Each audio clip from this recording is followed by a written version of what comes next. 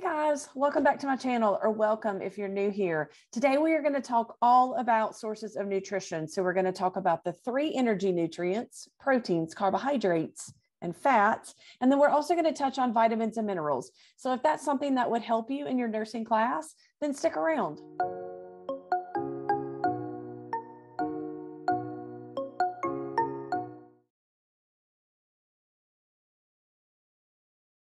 Okay, guys, so let's get started with our sources of nutrition. So again, we are going to talk about the energy nutrients as well as vitamins and minerals. Let's get started with carbohydrates. So carbohydrates are our body's most efficient form of energy, and that is the main role of carbohydrates in the body, is to provide that energy necessary for cellular work. So whether we are sitting on the couch and our heart is beating and our lungs are inhaling and exhaling, we need energy. We also need even more energy if we're going to do anything active like exercise. Now, when we have sufficient amounts of carbohydrates in our body, that carbohydrate will regulate the fat and protein metabolism inside of our body as well. Now, when we don't have enough carbohydrates, we do know that our body will metabolize fat for energy, and eventually will also metabolize protein for energy. And that is not what we want. We want sufficient carbohydrates so that they can do their best work providing energy to the body.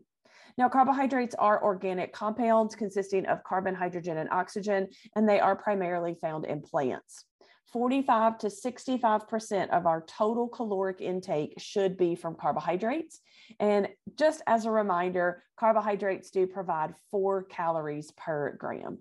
Now, we do have 2 types of carbohydrates. We have simple carbohydrates and we have complex carbohydrates. Both are going to provide energy, but our complex carbohydrates are also going to provide fiber.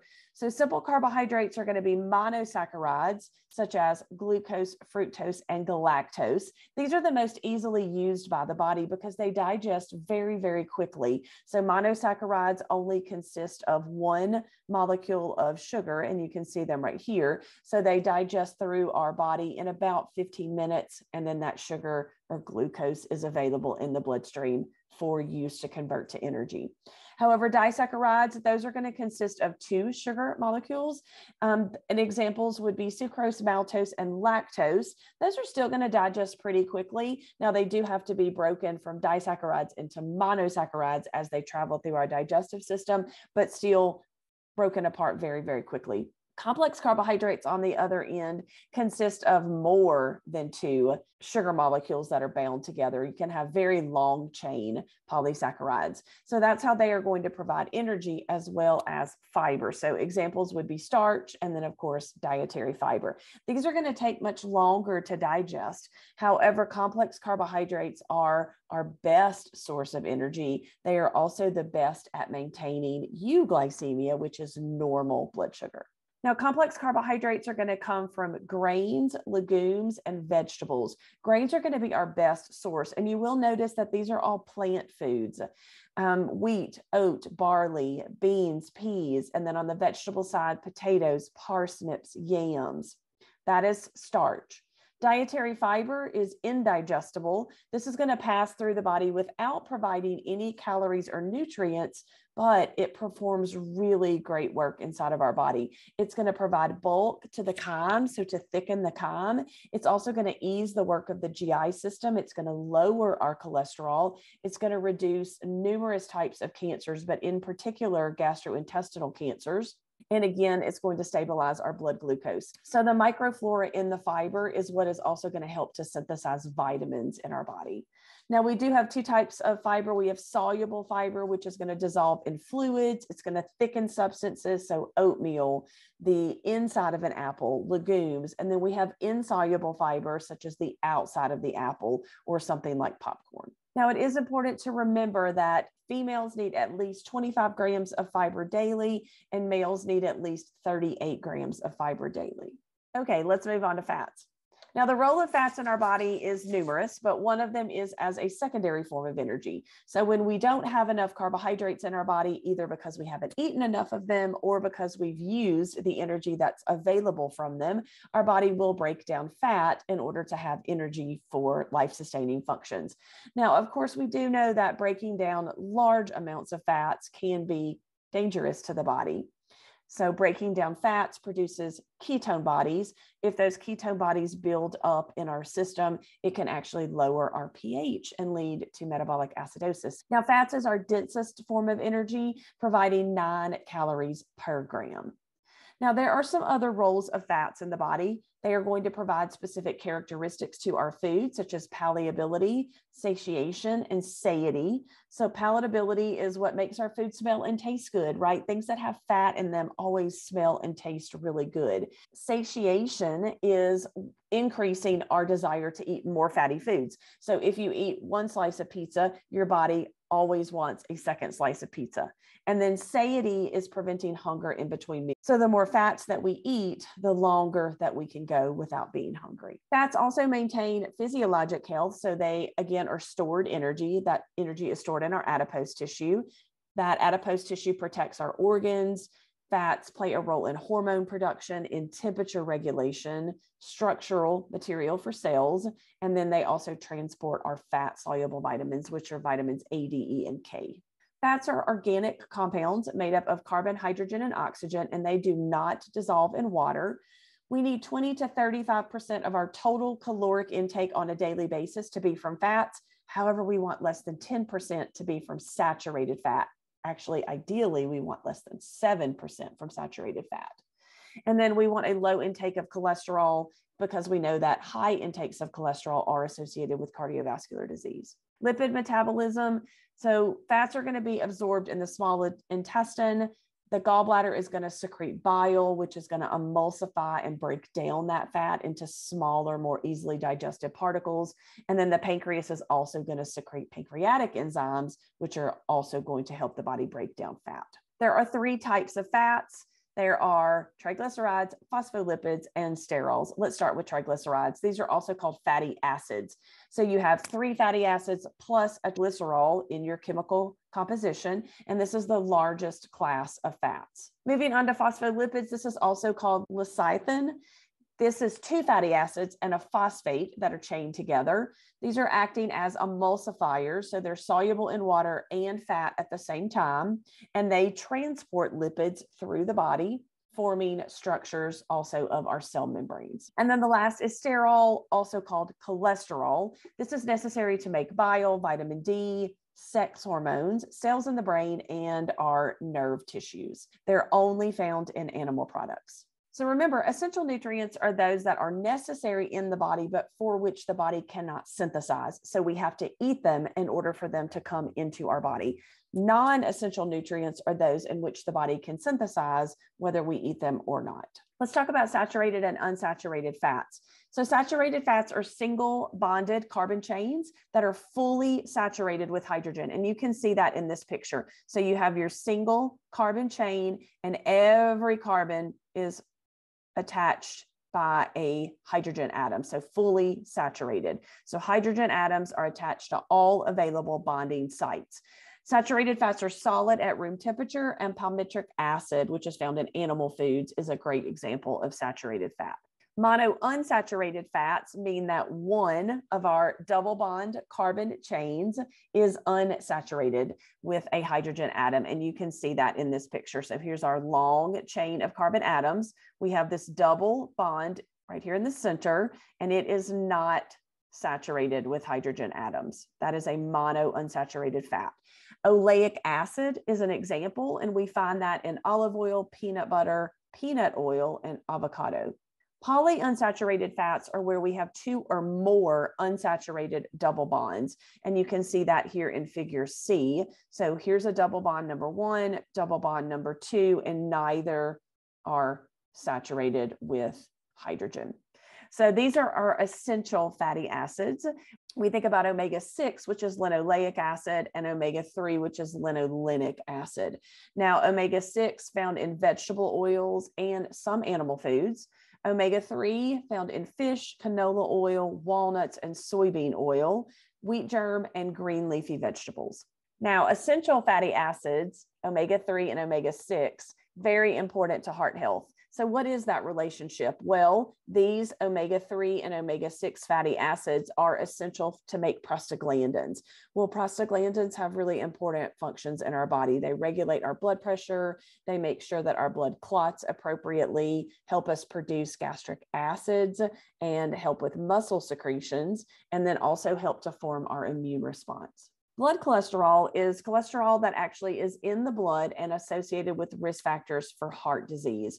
So the transportation of cholesterol in the blood occurs with lipoproteins. The more weight of the lipoprotein, the higher the density. And we do have three types. We have very low density, we have low density, and we have high density lipoproteins.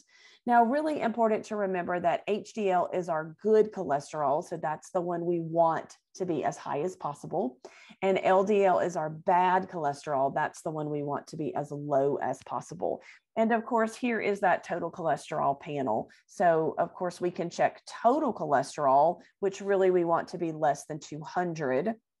Our LDL, again, ideally less than 100. Our HDL, again, between 40 and 60. And then our triglycerides should be less than 200, ideally less than 150. Remember, HDL is good, LDL is bad. Food cholesterol is the cholesterol that we actually eat. The recommendation is 300 milligrams or less per day. Remember, saturated fats are going to have more cholesterol. So those are the foods that we want to eat in moderation. Let's move on to proteins. The role of proteins is going to be to provide amino acids that are used to synthesize protein for body processes. So this is another backup energy. So carbohydrates are our primary source of energy. Our secondary source is going to be fat, but if necessary, our body will break down protein for energy, which we really don't want, right? We need protein for our muscles and body maintenance and body growth. So we really don't want protein being broken down for energy. Proteins provide 4 calories per gram. They help us to, again, maintain and grow our tissue. They play a role in our immune system response, so they help us develop antibodies. They help with fluid and electrolyte regulation, acid-base balance. They help us create hormones and enzymes. Now, we do want 10 to 35% of our total caloric intake to come from proteins. And the way we calculate adequate protein intake is 0.8 grams per kilogram for a healthy adult. Now, proteins are organic compounds. They're formed by linking amino acids. So they consist of carbon, hydrogen, oxygen, and this is what makes them different, a nitrogen atom. Now, we do have some essential proteins, and then we also have non-essential proteins. So remember, our essential proteins are the ones that we need to eat in food in order to get them in our body. And I have listed them for you at the top of the screen. We have complete, incomplete, and complementary foods. Now, complete foods are protein foods that we eat, and they contain all 9 amino acids. The only sources of complete protein foods are going to be from animal sources, and the only vegetarian source or vegan source is going to be soybeans. Now, incomplete protein foods are those that lack 1 or more of the 9 essential amino acids. However, we can eat what are called complementary foods, which combined together will give us complete proteins. So a great example is a peanut butter sandwich. So we have the peanut butter, we have the bread. When we put them together, we will get a complete protein food, providing all 9 amino acids, essential amino acids. We have 11 amino acids that are non-essential, meaning they can be made by the liver. So we don't have to eat them to get them in our body. And I have listed those at the bottom of the slide. Now, remember, proteins are made up of carbon, hydrogen, oxygen, plus a nitrogen atom. Now, nitrogen equilibrium is where we are consuming foods in equal amounts of what we're excreting. So we're taking in enough nitrogen and we're excreting enough nitrogen. That's equilibrium. That's what we see in normal, healthy adults who are eating a well-balanced diet. A positive nitrogen balance, this is where we're retaining more nitrogen than we're excreting. And we see this in children, right? Children who are growing, so they need extra protein in order to grow. We also see that in pregnant women who are trying to grow a baby. And we also see that when clients are recovering from illness. Now, negative nitrogen balance is where more nitrogen is excreted from the body than is being retained by the body. So we're breaking down more tissue than we're building up. Now, this occurs due to aging, but also we see this during illness, extreme stress, and during states of starvation. Okay, let's move on to our last sources of nutrients, which are going to be vitamins and minerals. So the role of vitamins in the body is to provide cellular metabolism. So they don't actually produce energy. Remember, carbohydrates are best source of energy. Fats and proteins are all available as sources of energy in our body. However, without vitamins, then our body can't synthesize and use that energy. So they are necessary in our body to use energy. Now, all of our vitamins are essential except vitamin D. Our body can make adequate amounts of vitamin D on its own through the exposure to sunlight. So if you don't get enough sunlight exposure, you won't have enough vitamin D in your body, and then you will need to eat it. But vitamin D can be made by the body. We can have primary deficiencies of vitamins. This occurs when we don't eat enough foods that contain vitamins, and we can have secondary deficiencies that would occur due to like a malabsorption syndrome. So Crohn's, ulcerative colitis, cystic fibrosis, anything that impairs absorption of nutrients from the small intestine into the body or into the bloodstream. We have water-soluble vitamins and fat-soluble vitamins. Let's start with water-soluble. We have a whole bunch of B-complex vitamins that are water-soluble: thiamine, riboflavin, niacin, pyroxidine, folate, vitamin B12, biotin, and pantothenic acid. Also, choline and vitamin C are water-soluble vitamins. These are going to be vitamins that dissolve in water. Our body is full of water, which means they're very easily eliminated from the body. So toxicity from the overconsumption of water-soluble vitamins is pretty rare. However, deficiencies are going to develop very quickly because they are so easily eliminated from the body. Fat-soluble vitamins, there's only 4: vitamins A, D, E, and K. These are going to dissolve in fatty tissue, and they actually require bile for their absorption from the small intestines. Now, these are harder to eliminate from the body because they're going to be stored, excess is going to be stored in the liver. So the risk for toxicity is high with these 4 vitamins. So anyone that has liver disease, this is a concern. So they want to make sure that they aren't over consuming fat-soluble vitamins.